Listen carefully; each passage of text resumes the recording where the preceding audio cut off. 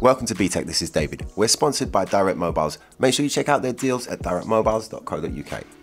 Motorola just leaked real images of their upcoming and long-awaited flip phone, the Motorola Razr 2. And it really does look stunning. This is how you do the folding phone. I think this is the form factor that we really wanted when we first heard about foldable devices.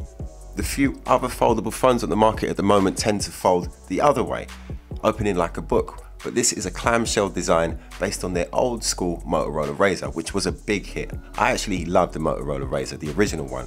And this is just a modern version of that phone with the beautiful folding display tech. I think it looks absolutely stunning.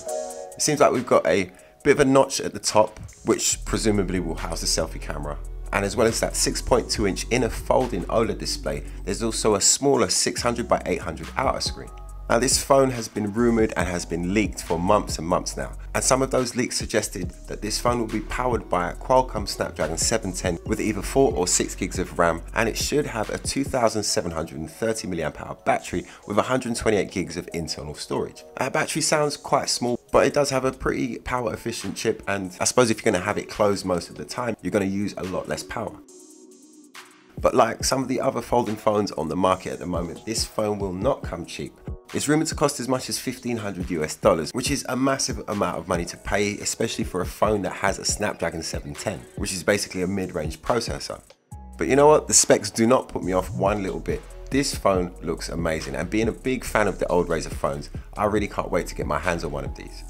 It won't be long till we find out. Motorola have already put out their invites for their launch event for this one, which is due on the 13th of November in Los Angeles. I think the decision to add lower tier specs to this device is probably a good one, considering how expensive the display tech is. So this will allow them to bring the price of this device lower than all the competition at the moment. And I'm going to put my neck on the line already and say that this is going to be a massive device for Motorola.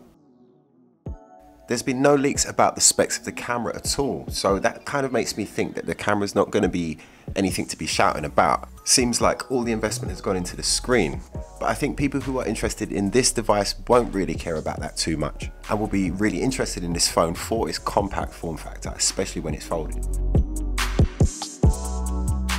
And that's it from me, just a quick one today, but I have got more videos coming out today as well. I just had to put a little one out about this phone because I love the Razr, and this has really got me excited. I'm a big fan, so I'll be covering this one more, and I'll be looking to get one in the studio as soon as possible. So make sure you sub to Btekt so you don't miss out.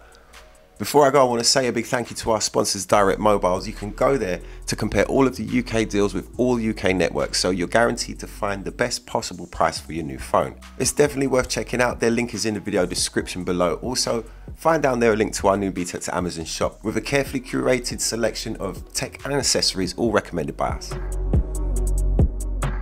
And that's it from me. Follow me on Facebook, Instagram and Twitter. It's at Btekt, and I will see you in the next video. My name's David, this is Btekt.